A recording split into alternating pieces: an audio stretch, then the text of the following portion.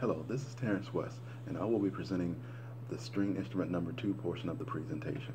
Because we already have one string instrument, we look to the bass for string instrument number 2.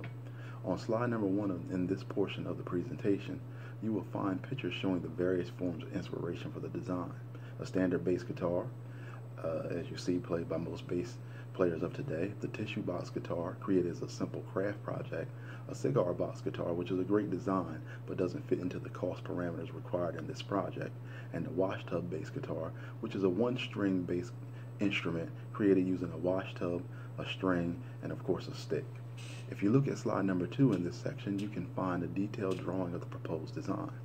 Due to the size constraints of the stage box, the bass has a length of 1 foot 2 inches, a width of 5.5 inches, and a depth of 3.5 inches, which allows it to fit into the stage box and leave room for the other 3 instruments.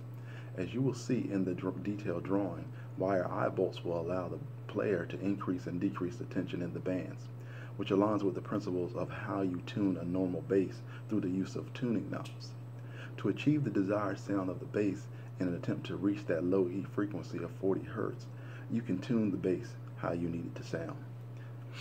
The bass has a hole cut into the body to form a resonance chamber that helps to increase the intensity of sound, since these instruments are not amplified, and usually an amplifier increases the sound and it's easier to hear. But since we do not have that, we cut the hole in the body to create that resonance chamber so that it can be heard a little clearer. Now let's speak of the cost. The cost of this should be relatively simple and should be relatively low because you can find most of these things within your home or at the local dollar store.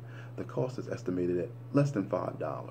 Usually speaking, the highest cost will go to the eye bolts because you may have to go to a hardware store to pick these things up.